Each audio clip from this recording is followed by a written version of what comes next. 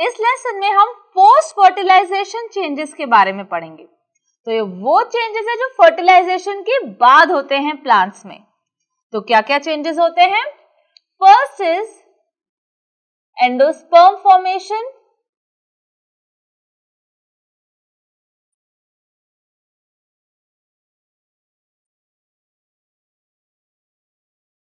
Second embryonal development,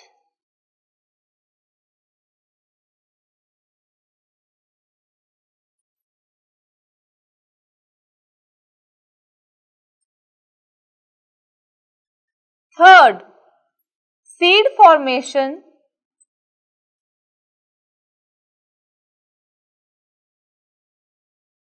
and fourth fruit formation.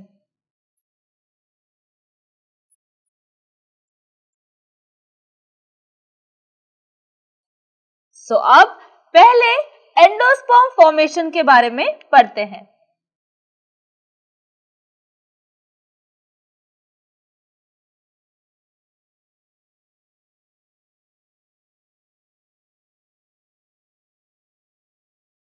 तो आप सब जानते हैं कि एंडोस्पर्म कैसे बनता है? As a result of double fertilisation, right?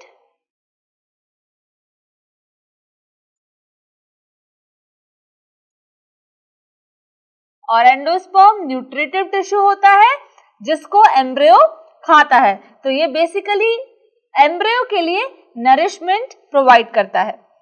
अब ये एंडोस्पर्म कैसे बनता है उसके बेसिस पे 3 तरीके का एंडोस्पर्म होता है। So on the basis of mode of formation,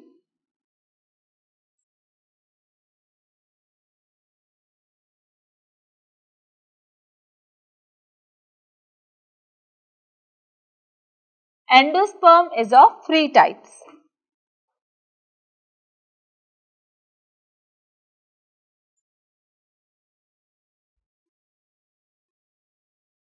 पहला न्यूक्लियर एंडोस्पर्म। न्यूक्लियर एंडोस्पर्म मतलब जिसमें इनिशियली तो न्यूक्लियस ही होते हैं, तो जब ये न्यूक्लियस डिवाइड करता है तो मल्टी न्यूक्लिएटेड स्टेज में आ जाता है सेल, और फिर सेल क्लीवेज करता है। So that means initially nucleus के डिवीजन की वजह से एक मल्टी न्यूक्लिएटेड स्टेट बन जाती है, और इसके बाद सेल में क्लीवेज होता है, तो एक एक सेल बनता है। तो हर एक सेल में एक न्यूक्लियस रहता है। इस तरीके का न्यूक्लियर एंडोस्पर्म पाया जाता है वीट में, राइस में, सनफ्लावर में।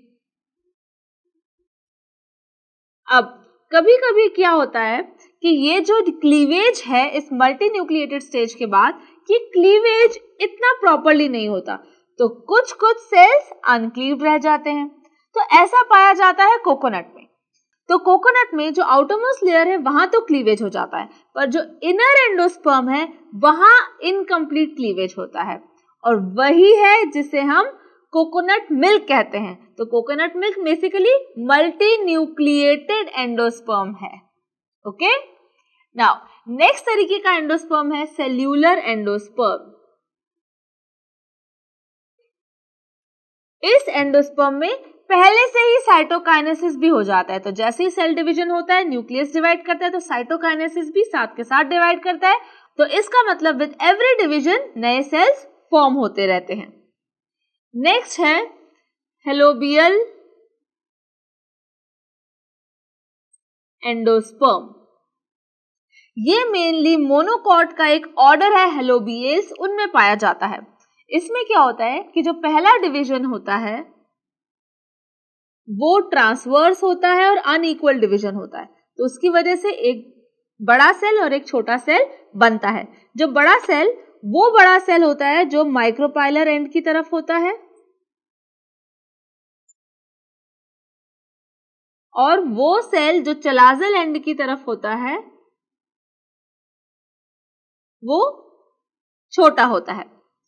तो और इसके बाद इसका डेवलपमेंट न्यूक्लियर एंडोस्पर्म की जैसे ही होता है, मतलब पहले एक मल्टी न्यूक्लिएटेड स्टेज होती है और फिर सेल्स में क्लीवेज होता है और फिर ही मल्टी सेल्यूलर स्टेज आती है। तो इस तरह से आपने देखा कि किस तरह से एक एम्ब्रियो सैक में डिवीजन होता है और एंडोस्पर्म बनता है। नेक्स्ट है एम्ब्रियो डेवलपमेंट।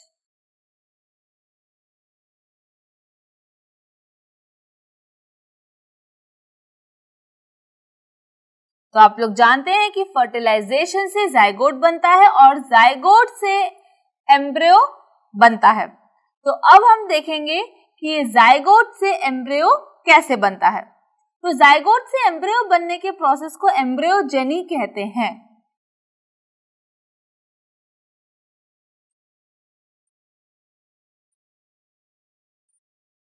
और ये प्रोसेस डाइकॉट और मोनोकॉट में थोड़ा थोड़ा अलग होता है। तो पहले हम देखते हैं एम्ब्रियोजेनी इन डाइकॉट्स।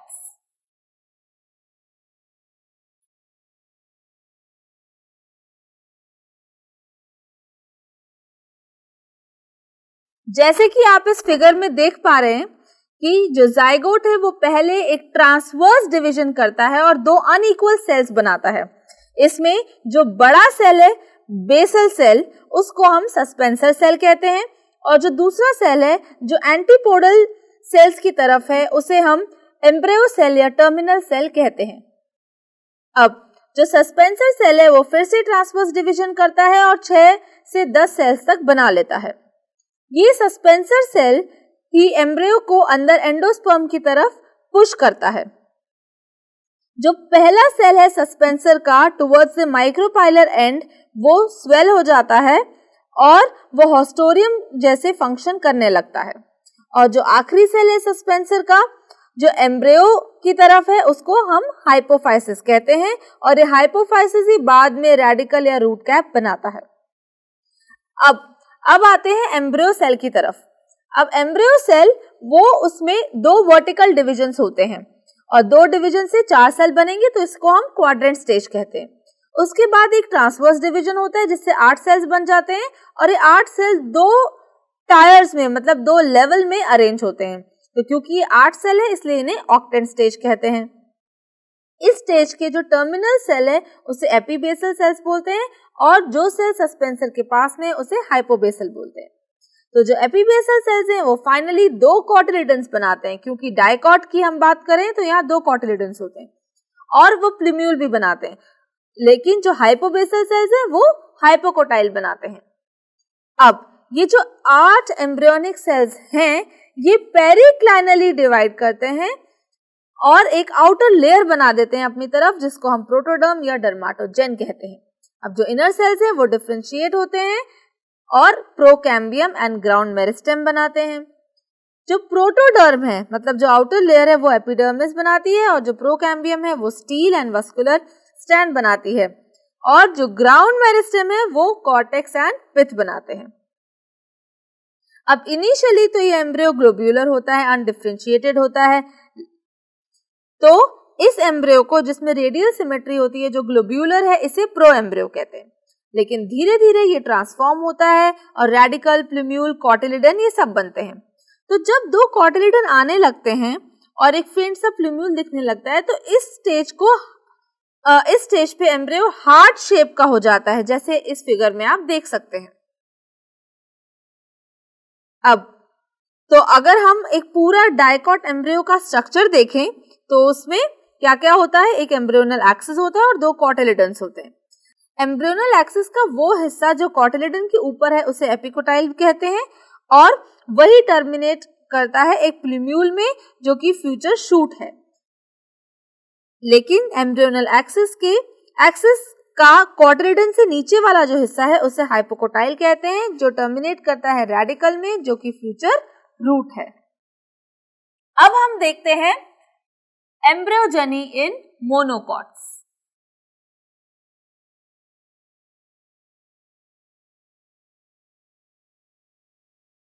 यहाँ पे जैसे आप देख सकते हैं, यहाँ पे भी डाइकॉट की तरह से पहला डिवीजन ट्रांसवर्स ही होता है और इससे दो सेल्स बनते हैं, basal cell and terminal sales. जो बेसल सेल है वो टुवर्ड्स माइक्रोपाइलर एंड होता है और वो एक बड़ा स्वोलन सस्पेंसर सेल बना देता है जो हॉस्टोरियम जैसे फंक्शन करता है। और जो टर्मिनल सेल है वो वापस से ट्रांसवर्स डिवाइड करता है और दो सेल्स बनाता है। और उसके जो टॉप सेल है उसमें फिर से बहुत डिवीजन होता है और उससे प्लूम्यूल और एक कॉटिलिडन बनेगा। क्योंकि ये मोनोकॉट है तो इसमें एक ही कॉटिलिडन होता है। यहाँ पे हम कॉटिलिडन को स्क्यूटेलम कहते हैं। जो मिडल सेल है उस पर भी बहुत सारे सेल डिविजन्स होते हैं और वो हाइपोकोटाइल एंड रेडिकल बनाता है। उसमें और भी कुछ सेल्स सस्पेंसर के भी ऐड हो जाते हैं। अब अगर हम पूरा स्ट्रक्चर देखें एक मोनोकॉट एम्ब्रियो का, तो इसमें जैसा कि नाम सजेस्ट करता है एक ही कॉटिलिडन है। इस कॉटिलिडन को स्क्यूटेलम कहते हैं और ये एम्ब्रियोनल एक्सिस के लेटरल साइड पे स्थित होता है। अब जो एम्ब्रियोनल एक्सिस का वो हिस्सा जो इसके नीचे है, मतलब जो लोअर एंड है एम्ब्रियोनल एक्सिस का, उस पर रेडिकल होती है, मतलब फ्यूचर रूट होती है और उसके आसपास एक शीथ होती है जिसे कोलियोराइजा कहते हैं। लेकिन जो स्क्यूटेलम के ऊपर वाला हिस्सा है एम्ब्रियोनल एक्सिस का उसे हम एपिकोटाइल कहते हैं और वो उसके आसपास जो शीथ होती है उसे कोलियोप्टाइल कहा जाता है। तो इस लेसन में हमने पहले एंडोस्पर्म के बारे में पढ़ा कि वो कैसे बनता है और कितने अलग तरह के एंडोस्पर्म होते हैं, और फिर हमने देखा कि एम्ब्रियो कैसे डेवलप होता है और हमने जाना कि एम्ब्रियो के डेवलप होने की प्रोसेस को एम्ब्रियोजेनी कहते हैं। और हमने देखा कि मोनोकॉट्स और डाइकॉट्स में एम्ब्रियो डेवलपमेंट का प्रोसीजर कैसा होता है और हमने देखा कि डाइकॉट्स और मोनोकॉट्स में एम्ब्रियो डेवलपमेंट कैसे होता है।